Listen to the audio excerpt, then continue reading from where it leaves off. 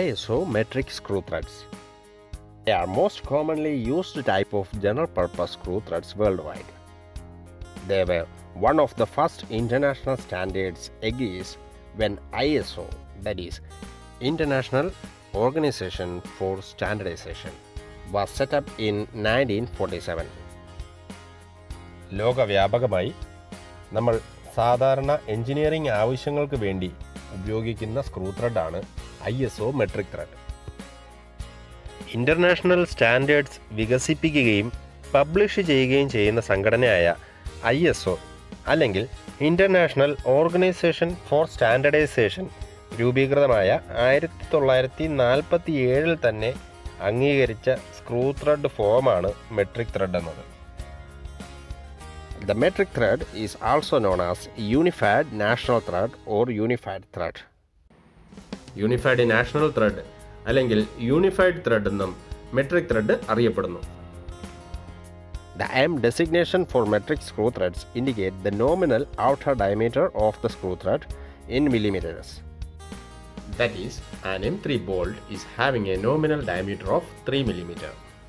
ത്രെഡിൻ്റെ nominal ഡയമീറ്ററിന് മുന്നേയായി M എന്ന പദം ഉപയോഗിച്ചാണ് മെട്രിക് ത്രെഡിനെ നമ്മൾ നൊട്ടേറ്റ് ചെയ്യുന്നത്. അതായത് 3 മില്ലിമീറ്റർ നോമിനൽ ഡയമീറ്ററുള്ള ഒരു ബോൾട്ടിനെ നമ്മൾ M3 ബോൾട്ട് എന്ന് പറയുന്നു. The metric thread has a symmetric V form and a thread angle of 60 degree. Metric ത്രെഡിന് symmetric ആയിട്ടുള്ള അല്ലെങ്കിൽ രണ്ട് വശവും ഒരേപോലെ ഇരിക്കുന്ന V ഷേപ്പാണുള്ളത്.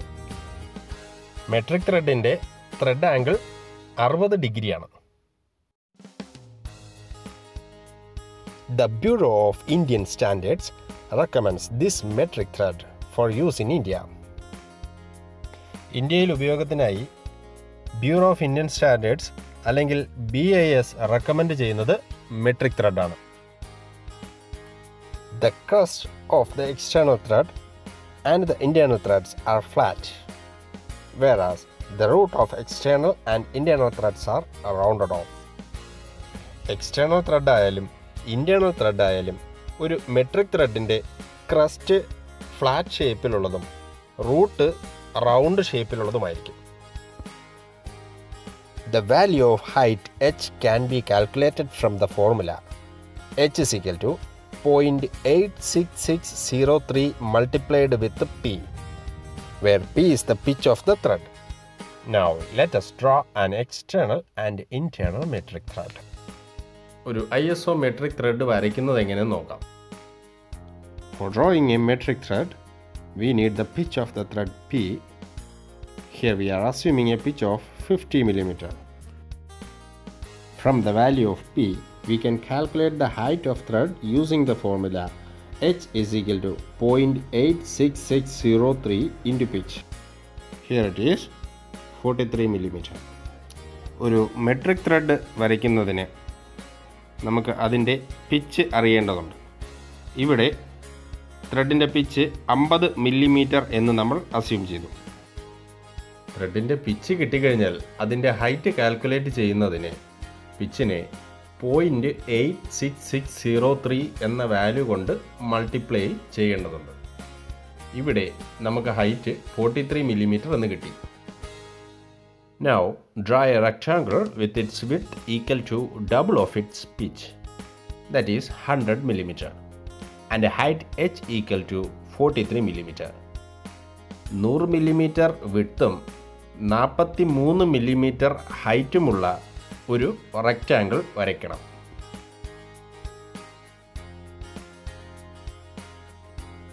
This rectangle is for drawing internal thread.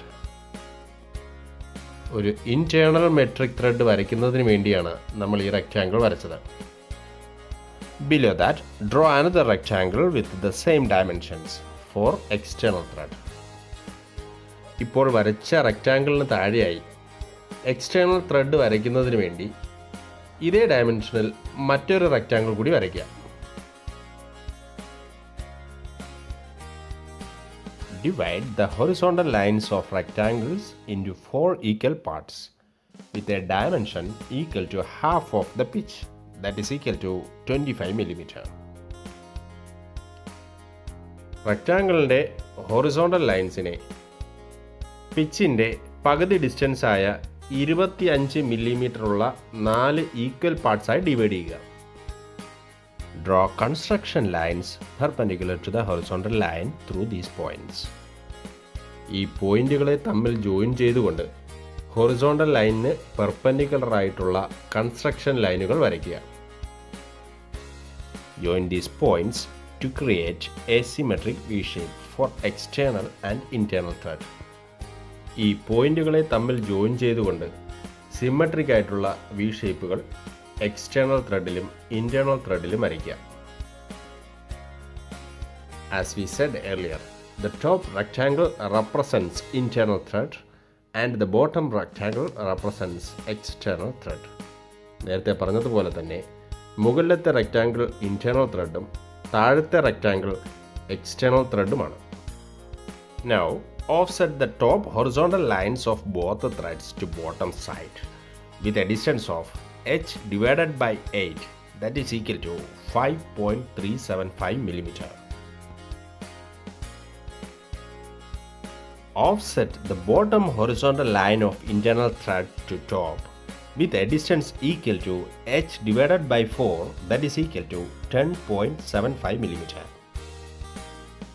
and that of external thread with a distance of h divided by 6, that is equal to 7.16 millimeter. External ത്രെഡിൻ്റെ താഴെയുള്ള horizontal ലൈനിനെ ഹൈറ്റിനെ 6 കൊണ്ട് ഡിവൈഡ് ചെയ്യുമ്പോൾ കിട്ടുന്ന വാല്യൂ ആയ 7.16 മില്ലിമീറ്റർ മുകളിലേക്ക് ഓഫ്സെറ്റ് ചെയ്യുക. External ത്രെഡിൻ്റെയും internal ത്രെഡിൻ്റെയും മുകളിലുള്ള ഹൊറിസോണ്ടൽ ലൈൻ ഹൈറ്റിനെ 8 കൊണ്ട് ഡിവൈഡ് ചെയ്യുമ്പോൾ കിട്ടുന്ന സംഖ്യയായ 5.375 മില്ലിമീറ്റർ താഴേക്ക് ഓഫ്സെറ്റ് ചെയ്യുക. ഇൻറ്റേർണൽ ത്രെഡിൻ്റെ താഴെയുള്ള ഹൊറിസോണ്ടൽ ലൈനിനെ ഹൈറ്റിനെ 4 കൊണ്ട് ഡിവൈഡ് ചെയ്യുമ്പോൾ കിട്ടുന്ന സംഖ്യയായ 10.75 മില്ലിമീറ്ററും കൂടെ മുകളിലേക്ക് ഓഫ്സെറ്റ് ചെയ്യുക. Now draw perpendicular lines to the flanks at the top portion of internal thread as seen. The point where the line touches the construction line will be center point for the root curvature. Now carve the roots of internal thread using a compass. Internal ത്രെഡിൻ്റെ മുകളിലുള്ള offset ലൈനും ത്രെഡിൻ്റെ ഫ്ലാങ്കും join ചെയ്ത സ്ഥലത്ത് നിന്ന് ഫ്ലാങ്കിന് perpendicular ആയിട്ടുള്ള ഒരു line വരയ്ക്കുക. ഈ ലൈൻ നമ്മുടെ കൺസ്ട്രക്ഷൻ ലൈനിൽ മീറ്റ് ചെയ്യുന്ന പോർഷനാണ് നമ്മുടെ റൂട്ടിൻ്റെ സെൻറ്റർ പോയിൻ്റ്. ഈ സെൻറ്റർ പോയിന്റിൽ കുത്തിക്കൊണ്ട് ഒരു കോമ്പസ് ഉപയോഗിച്ച് ഇന്റേണൽ ത്രെഡിൻ്റെ റൂട്ട് പോർഷൻ കർവ് ചെയ്യുക. Also bisect the angle formed by the bottom offset line of external thread and the flank of thread. Extend the bisecting line to meet at a point in the construction line for obtaining the center point of external thread root curvature. Draw the root curvature using a compass. External ത്രെഡിൻ്റെ താഴെയുള്ള offset ലൈനും ത്രെഡിൻ്റെ ഫ്ലാങ്കും തമ്മിൽ ചേരുന്ന ഭാഗത്തുള്ള ആംഗിളിനെ രണ്ടായിട്ട് വിഭജിക്കുക. ഈ ബൈസെക്റ്റിംഗ് ലൈനിനെ കൺസ്ട്രക്ഷൻ ലൈനിലേക്ക് എക്സ്റ്റെൻഡ് ചെയ്ത് അവ തമ്മിൽ മീറ്റ് ചെയ്യുന്ന പോയിൻ്റ് കണ്ടുപിടിക്കുക. ഈ പോയിൻ്റ് ആയിരിക്കും നമ്മുടെ റൂട്ട് കർവേച്ചറിനുള്ള സെൻറ്റർ പോയിൻ്റ്. ഈ പോയിൻ്റിൽ വെച്ചുകൊണ്ട് ഒരു കോമ്പസ് ഉപയോഗിച്ച് എക്സ്റ്റേണൽ ത്രെഡിൻ്റെ റൂട്ട് കർവേച്ചർ വരയ്ക്കുക.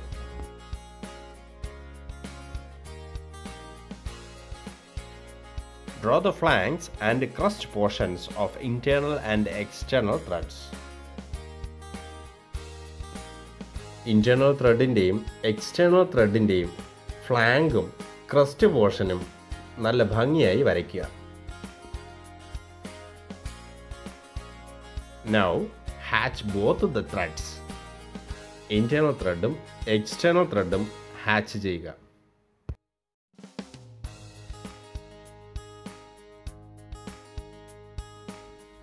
The thread angle can be measured using a protractor and it will be 60 degree for metric threads. നമ്മൾ വരച്ച ത്രെഡിൻ്റെ ആംഗിൾ ഒരു പ്രൊട്രാക്ടർ ഉപയോഗിച്ച് നമുക്ക് മെഷർ ചെയ്ത് നോക്കാവുന്നതാണ്. ഒരു മെട്രിക് ത്രെഡിൻ്റെ ത്രെഡ് ആംഗിൾ എപ്പോഴും 60 ഡിഗ്രി തന്നെ ആയിരിക്കും.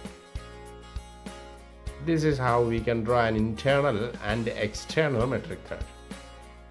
Thank you for watching the video.